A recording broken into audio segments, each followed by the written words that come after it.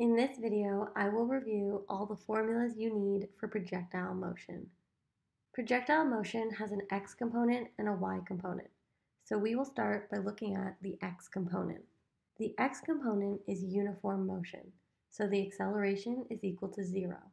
And we can use the uniform motion equation, which says that Vx is equal to delta x divided by delta t. And for an object that is thrown up into the air, Vx is equal to v cos theta. Now let's look at the y component.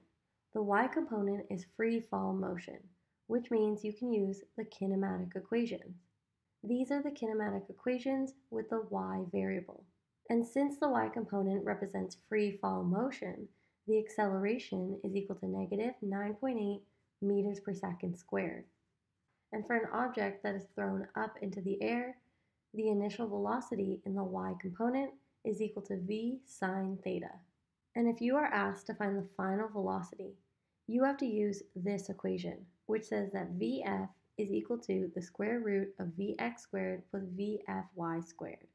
In order to find the angle of this final velocity vector, you have to use theta is equal to tan inverse of Vfy divided by Vx. And those are the main formulas and variables that you need to answer projectile motion questions.